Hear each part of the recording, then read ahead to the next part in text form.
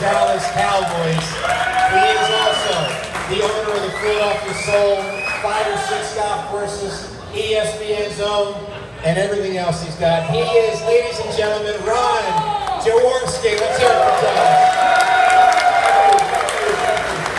Thank you very much for those kind words. It's always an honor for me to mingle with the Philadelphia fans.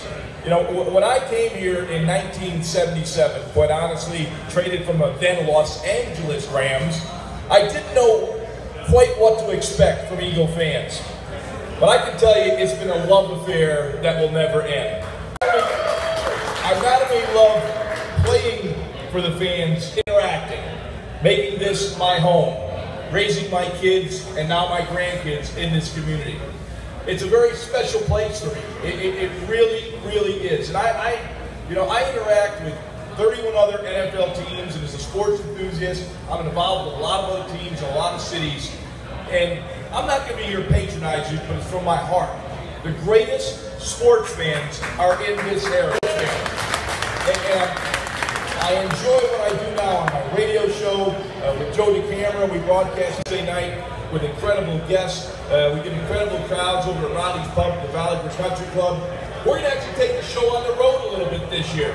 We're going to be in September 30th out of the Downtown Country Club. We're Dick Vermeil, my coach, who took us to the Super Bowl, will be our guest out in Downtown on September 30th. Those of you from that area, come out and see us. We'll be down at the Running Gear Golf Club down in the Vineland Millville area. We have a date on that. We're going to take this show on the road. We're going to bring it to you, much like the Philadelphia Soul have done in this community. Thank you very much for the incredible support you have given the we have with 97.5 Fanatic. Joe Decamara calling the games along with Tom Goodhines. And it's a football league. In fact, I'm so disappointed we lost last week, but I'm almost over it. Or this would have been the greatest tailgate party before a championship game ever, because it would have been played in the Wells Fargo Center, and we would have been here all day drinking. No. But thank you all from the bottom of my heart, my family's heart, for not only the support you give me as a player, my business, and all the philanthropic efforts that I have with my Jaws Youth Playbook.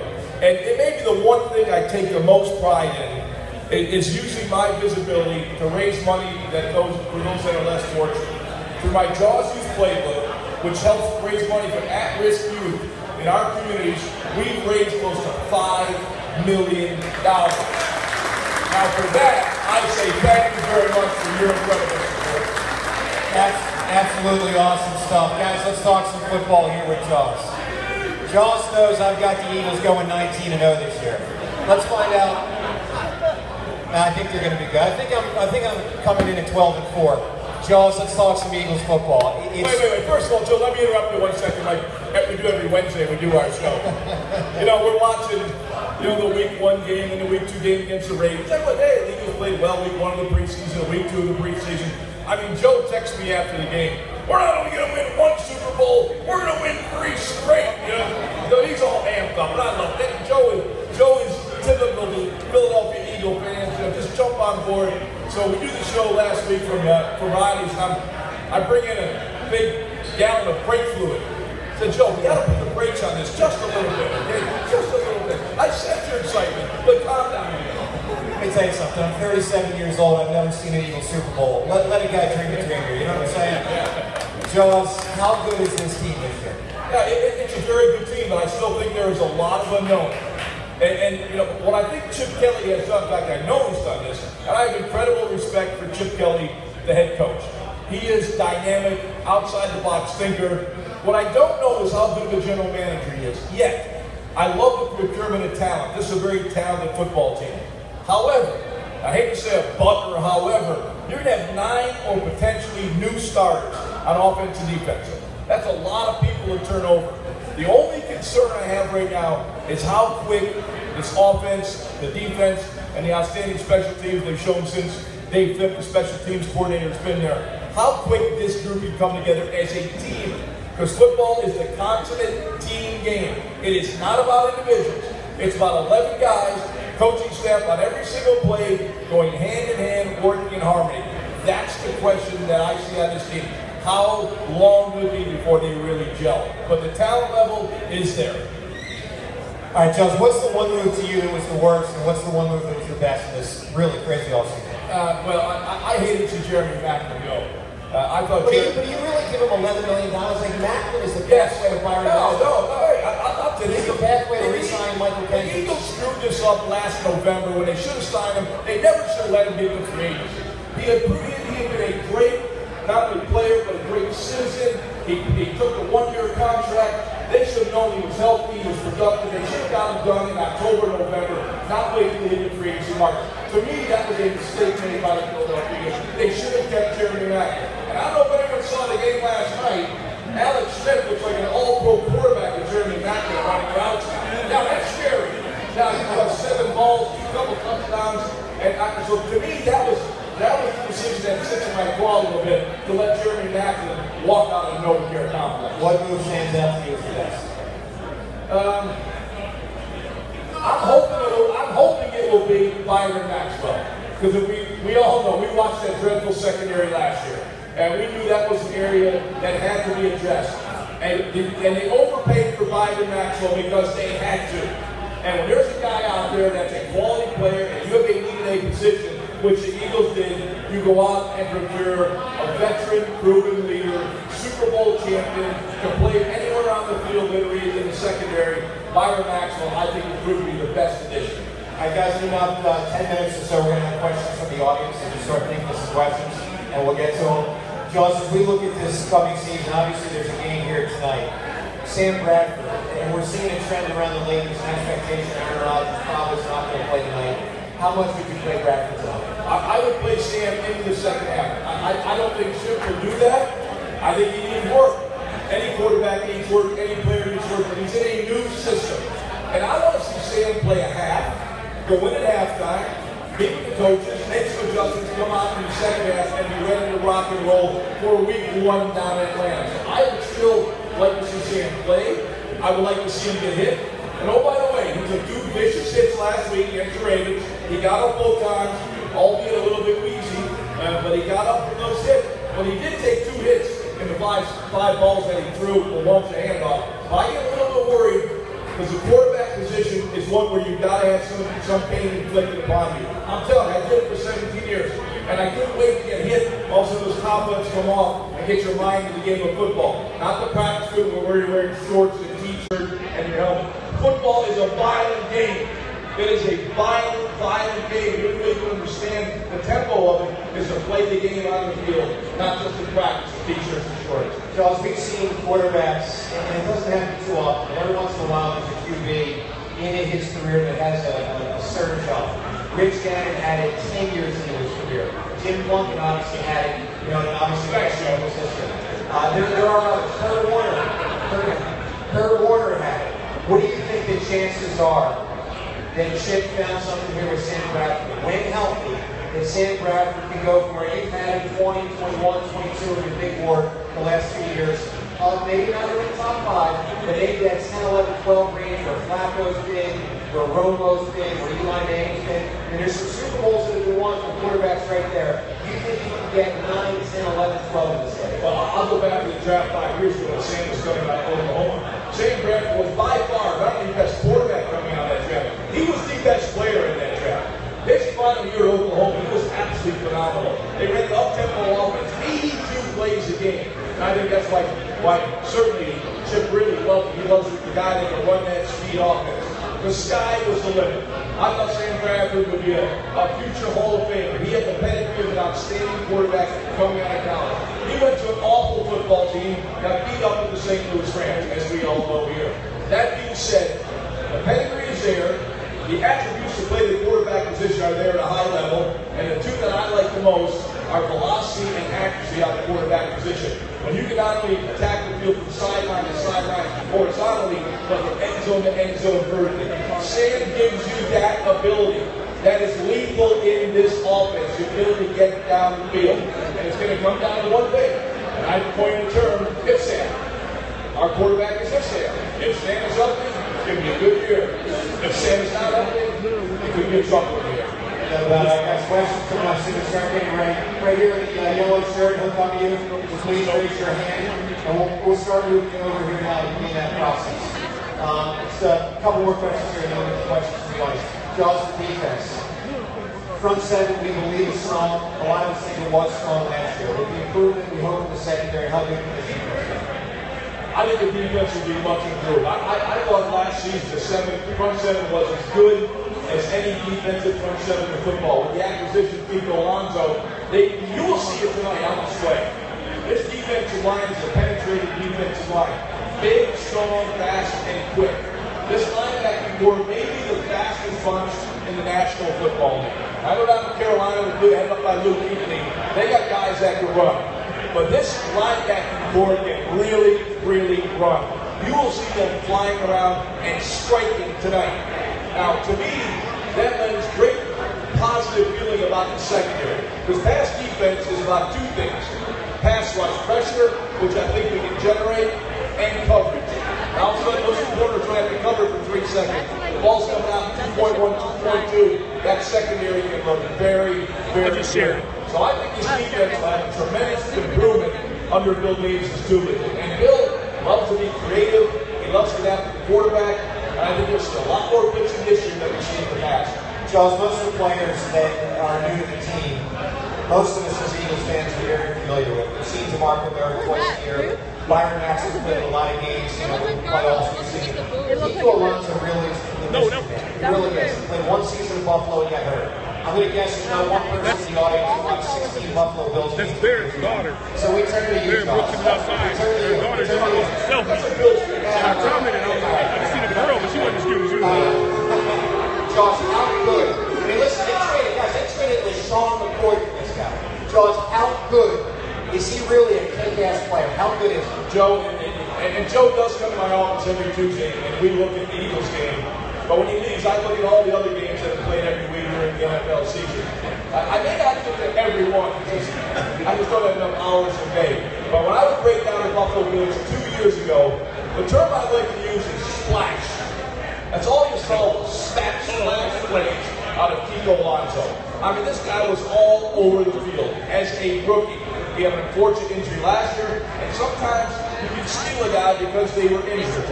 Obviously, Rex Ryan of Buffalo wanted a running back. Chip wanted a different running back.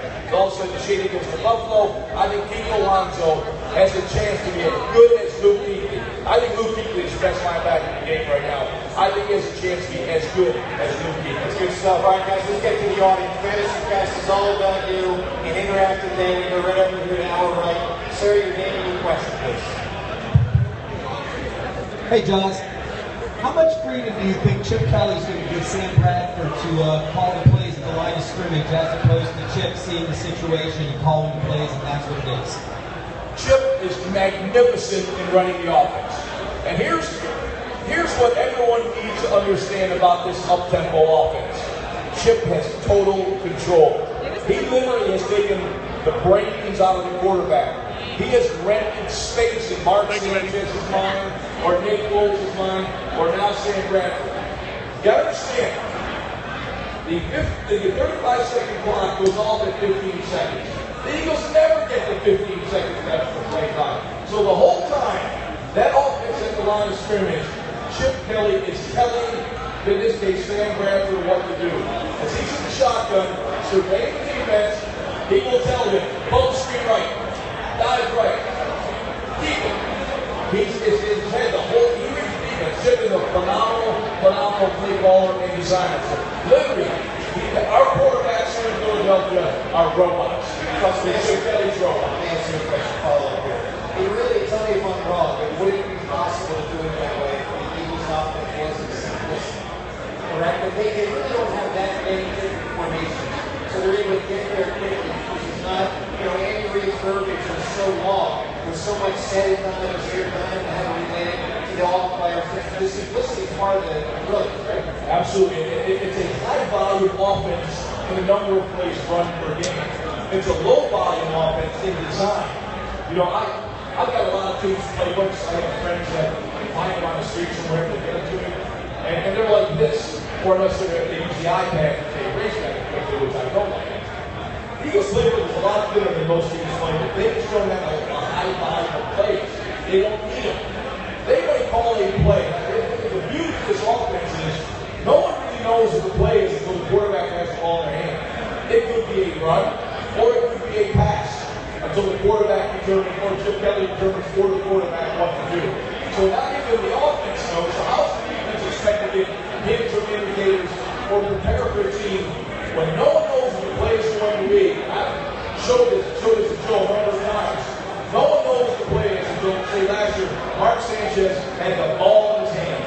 Now you know what the play is. Up until that point, it could have been a run or a pass. That is impossible to defend. So right over here, sir, your question, please. Joe, as you played with a lot of really great running backs in your day, mainly Wilbur Montgomery, right? Absolutely. You've also played with some not so great running backs. Can you speak about how much it makes Sam Bradford's job easier in a unique Eagles situation where there's not only one great running back, but a stable of running backs? Can you speak on what that does for Sam Bradford and how much easier it makes his job? It's very, very important to have balance on offense. So there's a good running game and a good passing game. Then incorporate the play action pass game. And I can think of some of my best years in the National Football League. I had number 31, Will Montgomery, behind me. And the minute I would stick that ball out, man, it was like bees on honey. Here come those bees to get over with the football. And the minute I would pull that ball out with play action, the Red Sea party. Because these linebackers were playing the play action great. The safeties were hitting up inside, and it just opened up a luminous space for our wide receivers to run. So clearly, I love the running back, and I love the balance to be successful week in, week out. I also like what Chip Kelly's done with a plethora of running backs. Obviously, Ryan Matthews, again, he's another guy who's got to stay healthy. He's got to hold on to football. That's his history. Then you're straight from the Barrett schools. You got the three-headed monster in the backfield. And you will not see DeMarco Murray close to 400 touches. I think his number this is going to be about 2 to 225 in number of touches. You want to have Murray healthy going in the playoffs, Joe. You hear that? In the playoffs, you want to have DeMarco Murray healthy. I like that. He's got a random Cunningham jersey. What's up, sir? Hey, Josh. With Sproles, Matthews, and Murray, how do you think that Kendall Barner fits in, if at all? That's a very good question. You know, I don't see how he's going to make this team. Despite two incredible punt returns, you got Eric Sproles back there. I mean, I'm not quite sure how they can keep Barner on this roster. He's a dynamic player. He might be being dangled out there right now with some trade bait, but this is a very deep football team right now. Charles, what's the viability of taking a guy like Barker if he's not going to make it? It doesn't happen often. Trying to flip him to a different franchise and maybe has an outside linebacker who's great. I think there's a great possibility of happening again. I think you're going to see him showcase once again this evening. Sproles will not be returning punts. So you can have Barner back there. He returns another one. I'll tell you, people have seen two unbelievable returns already. The blocking has been all that great. He's taken to the house. I think you'll see the same thing again tonight in Green Bay. So if he returns another punt for a touchdown, and I agree with Joe, there's a little lack of depth in the outside linebacker position right now. That's an area that I could see as an issue moving down as the season goes on. We're going to sir the Phillies shirt. Yes, sir. All right, Charles, first off, I just want to say, I think I speak for everyone when I say thank you for being so loyal to the fans, but also the area.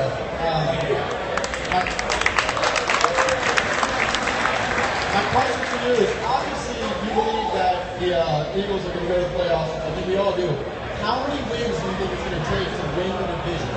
Clearly, we hear about the weaknesses all throughout the division, but how many do you think it's going to take for the Eagles to solidify in the NFC Championship? I think you have to win 12 football games to win the division. I think 10 will likely get you in the playoffs, but there were teams 10 wins, and even the Patriots a couple years ago with Matt Castle, they 11 wins, and they didn't make the playoffs. So, but I think as I look at the equitable scheduling now, the equitable talent, I believe 10 will get you into 12 will need to win the division.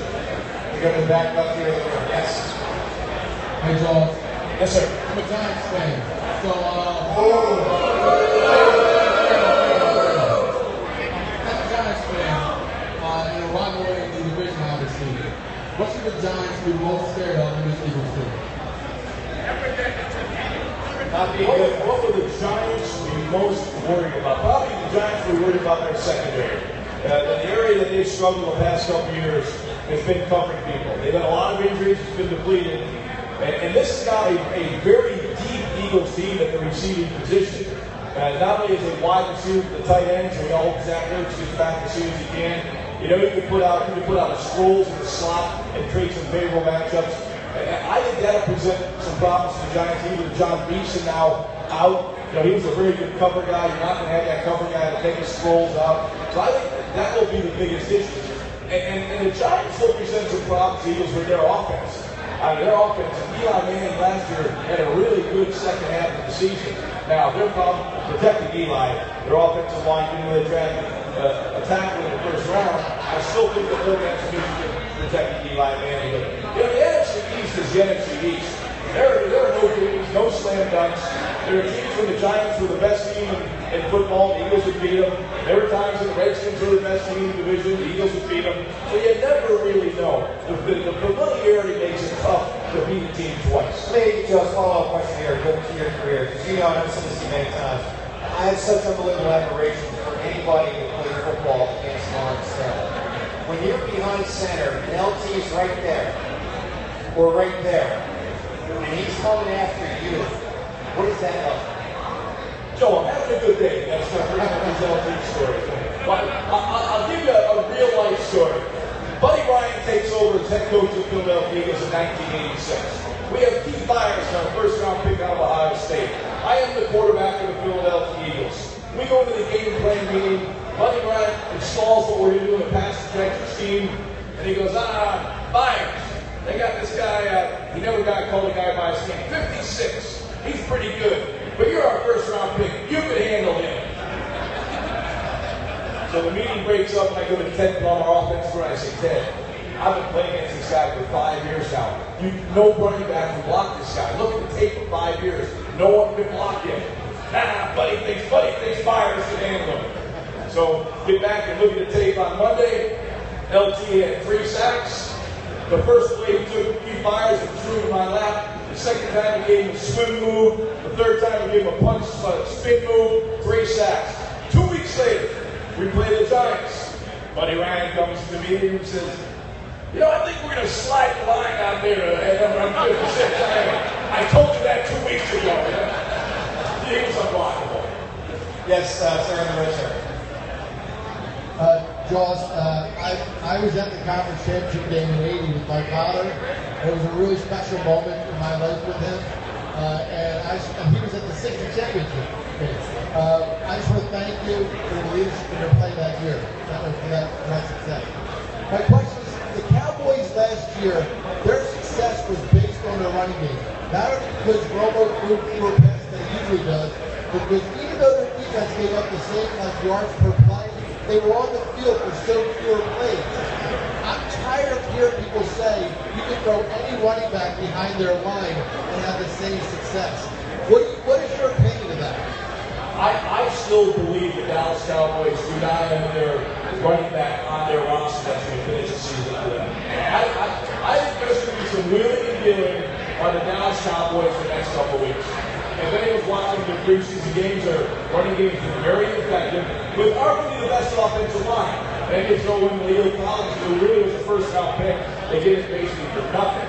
So they have a very good offensive line. You cannot discount the running back.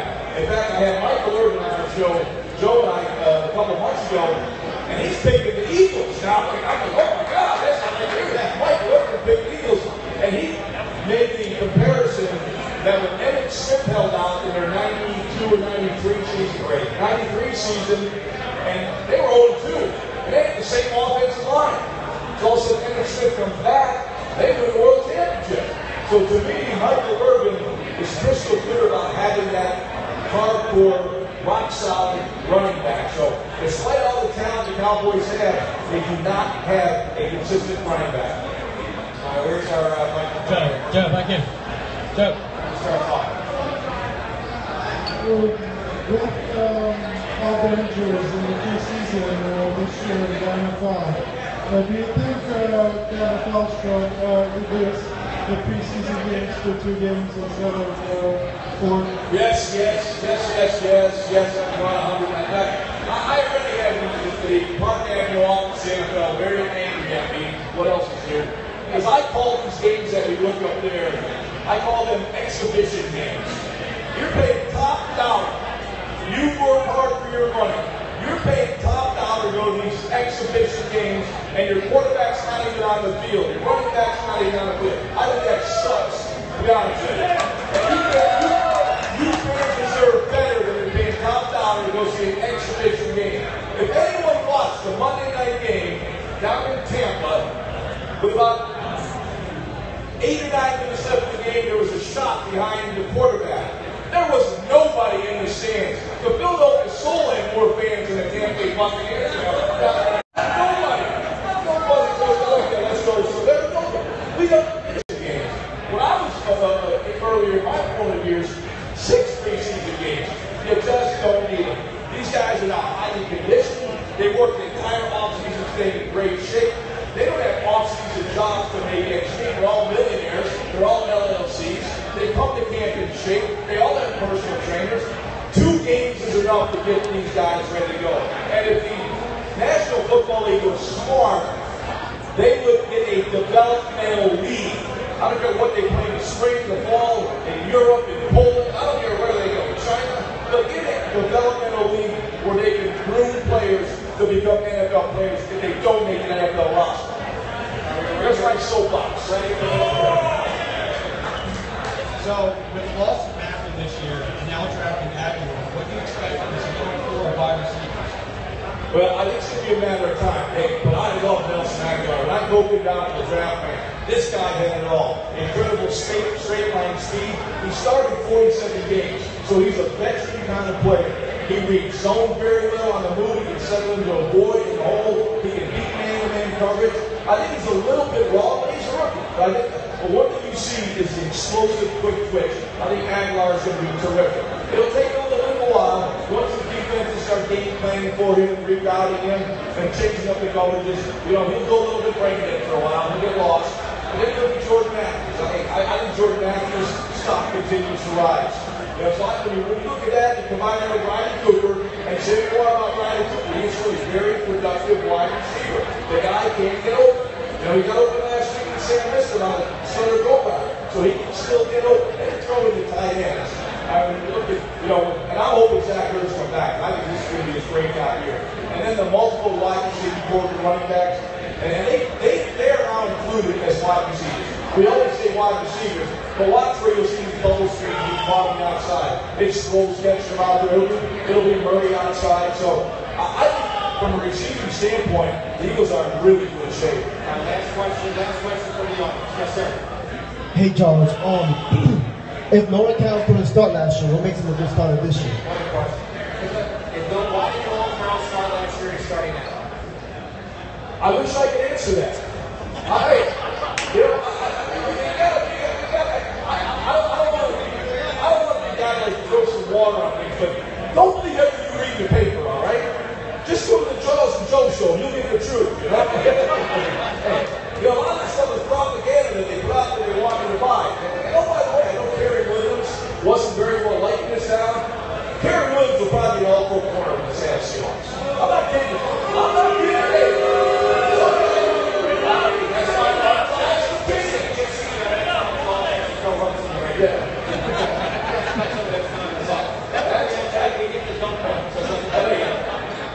He's been around a couple years, and I'll be, he couldn't be out red and all of a sudden now he's going to be great. I want to see it on tape, Joe. When you come in next week, we will focus on that. I'm just not going to buy it because everyone says, oh, he can play. He made a hell of a play last week. He made a hell of a play on Flacco's deep ball. A hell of a play. But you know what? The NFL, when they start game planning, like they normally play their Brown Falcons, and also you got Ronnie White, Julio Jones, and all those guys out there, they make you play to your weakness. And we'll find out real quick what his weakness is, if any there are. But I was looking to tape the guy. Don't worry about the practice and watch the guy. I think the youngest guy is alive. We hear that all the time. The only time will come. I'm not buying the propaganda yet. They may be seeing something. I'm not. But I'll let the tape show it. All right, guys, final question here. Final question. Joe, I want to ask you, hey, it's nice to get moved again, Joe. Well, yeah. Joe, you were part of a resurgence of Eagles football under Coach Decamara, and you've seen it around all the towns through all the years, different teams rise and fall. As we sit here, kind of year to dawn at the start of this 2015 Eagles season, Chip Kelly, this year, next year, the next 3 or 4 years, what is on the horizon for Eagles football? Do you think they have a shot to do something special? Absolutely. I don't know if it's going to be this year. I just don't know if this year. When you look how Chip has built this football team, it's built to his profile of players. It's fast, it's quick, and they're well coached. He's got an outstanding coaching staff. When you unearth a couple things in the offseason, There's kind of an uneven assistant coaching staff. Yeah, Chip Sherman running offense, Pat Sherman doing games. There's going to change in some of the coaching positions, particularly in the secondary. So those things are good changes because that group wasn't very good last year. They're going to be an up-tempo offensive team. Chip Kelly is an outstanding football coach. I love outside-the-box thinking. Not only in the X's and O's, the design of the offense, but what he's doing for his training. And it was kind of interesting when he came here. We all kind of made fun. Oh, the players are drinking milkshakes after practice. That's how they're going to win. But then when you really drill down and find out what these milkshakes are, they take a DNA of your physical makeup and they blend these milkshakes to what your needs are. Vitamin D, vitamin C, an inflammation gene that you have. They're genetic milkshakes built specifically for each individual. So when they walk off that practice field, they're drinking these milkshakes, not for Mr. Softy. They're actually having a drink that helps replenish all the nutrients in their body. So the sports science is now becoming tremendous, and Chip Kelly is on the cutting edge of this, and it certainly has helped Eagles. They're by far the best condition. Their up-tempo kills people, so I see a lot of good things on the rise of Joe. Not only from an X's and O and Eagles standpoint, for longevity of how they're building their program as well. All right, guys, let me tell you what's up ahead. In 10 minutes out there on the main stage, right outside this building, main stage in 10 minutes, Mike Dennis, Anthony, and Darren Ball. So in 10 minutes, head on out there for that. And then right here in 25 minutes, right here at the victory stage, fantasy football talk, Eric Carabell and Rob Ellis. So you got two options coming up in the next 25 minutes. Pick one, float around, Johnson, draft and French. Ladies and gentlemen,